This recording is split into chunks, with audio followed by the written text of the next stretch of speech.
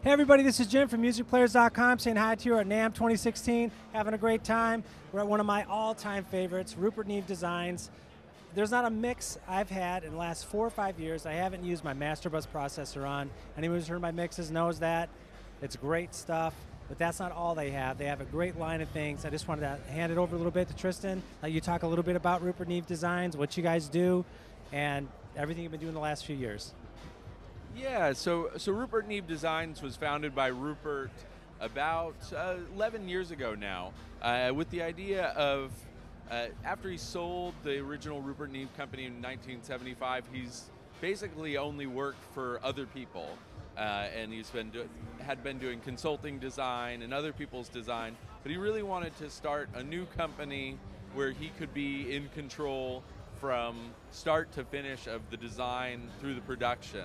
And so that was the idea with the Rupert Neve Designs products. Everything is built around his transformer designs and op-amp designs, and everything is Class A, built around the same principles that the old units, the units from the 70s that are so popular, were built around. But unlike a lot of other people, he's not just trying to clone the past, he's improving upon the past. These new units are more versatile, more flexible. They are built for this modern world where people are predominantly using DAWs. And so that's what Rupert Neve Designs is all about. And what would you say, like, in the last few years, were the biggest releases you guys have had, and what was the thought behind those designs and how they're helping people that are primarily, I mean, I have a hybrid setup. My front end is analog. I got some great outboard gear. I'm in the box, I'm using Pro Tools, and then when I go out, you know, through my outboard chain coming out of the mix, I've also got my Neve stuff in there. I've got some dangerous music stuff I love. How does all that integrate? And specifically, can you talk a little bit about the Silk circuit, especially in the preamps? Because that not only has helped me at the back end, but I mean coming in and what those things do. Yeah, so I mean in the last few years, one of the things that it actually took quite a long time to convince Rupert of was the 500 series, because that's, you know, really has become quite popular in the modern studio world because it allows people to, you know, add pieces, quality pieces, bit by bit. And so that was one of the major things that's become really, really popular because Rupert, a lot of people just port an existing design into the different standard. And with Rupert, it was important to, from the ground up, design new amplifiers, new transformers for the standard to make it all work. And so that, you know, in that range, we have the 511 mic pre, which is one of our best-selling units. That's single-channel mic pre, 72 dB of very good gain, swept high-pass filter, and then most importantly, as you were asking, the variable silk. And so the variable silk is an idea that Rupert came up with that allows you to take out and add in the output transformer, saturation, and harmonics, which is some of the qualities of the vintage units that people love, that warmth, that fatness, that bigness. But it lets you take that in and out. If you want a more open, clear sound, you can have that. If you want just a little bit, you can have that. So it really allows you the flexibility to drive the mic pre and get that kind of classic, big, full Rupert Neve sound. Some other products we've had in that time, the new R&DI that came out this past year has been a huge hit. And that was something that really was more the design team was playing around with one of Rupert's transformer designs. Oh, you know, that would be great for my bass rig. And it was literally a thing where in the office we were hearing him mess around with it and he said, okay, you know, compared it to some other DIs and it was like, wow, that's phenomenal.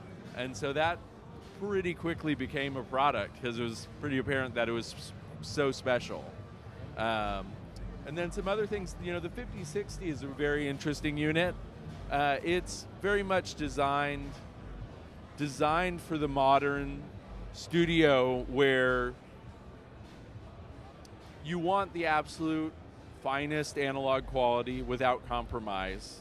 But at the same time, you're living in a world where you can't have, you know, a recall that takes more than 5 minutes. And so this piece basically it's called the centerpiece because it is the hub that the analog and the digital studio revolves around. You can dump 24 channels from your DAW into it. It sums them. It has inserts and patch points for connecting your key outboard pieces, and then you have a monitor section where you can, have top quality control of your speakers. You can run your 2-track returns, and you even have DAW control, talkback, Class A headphone amplifying, and so it's many of the digital analog consoles out there. They have to compromise the audio quality because of the added features and circuitry, and so this was very much committing to a DAW-based. The DAW does the heavy lifting with the 5060. You use a controller or whatever exists in 10 to 15, 20 years, but this is just the high quality analog hub that the whole studio runs through. It sort of looks like a little 5088, right? Yeah, it's kind of that we wanted to have that presence, and the audio quality. We actually have, I think probably 7 or 8 5088 owners have these in their either home or B rooms for when they can't mix in the main room. If they've got a month-long block out in the main studio, they just use these at home, and they've all been, very, very happy with the results. It's maybe not quite to that same level, but it's better than almost any other console I can think of, sound-wise. Okay, gang, there you have it. We're with Tristan from Rupert Neve Designs. I love their gear. Heard a little bit more about what they've been doing. And I will say, with that new DI, I've been telling, not only bass players, my guitar players are coming for tracking, and every one of them, whenever we do a mix, I always audition the silk circuit for them. I'm like, you want the red, you want the blue, we go back and forth, we A and B. And so in this case, I can say, look, you guys want that when you're performing live, you want a little bit of that special sauce, if you will, buy one of these things.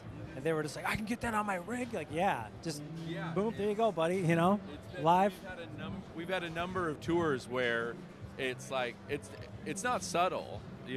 Many of these changes are pretty subtle, but front of house guys instantly go, I'll take 8 of those and put them on everything. I even had a story of a guy, basically swapping out the DI for a banjo player on a big tour, not telling him. And then he said, literally within a minute of playing in the sound check that day, sounds really good today. It's like, oh yeah, that made a small change. So that's been really exciting, and hopefully that's up for a TEC award tonight. So hopefully that comes through. I hope so too. You guys deserve it. I can tell you that.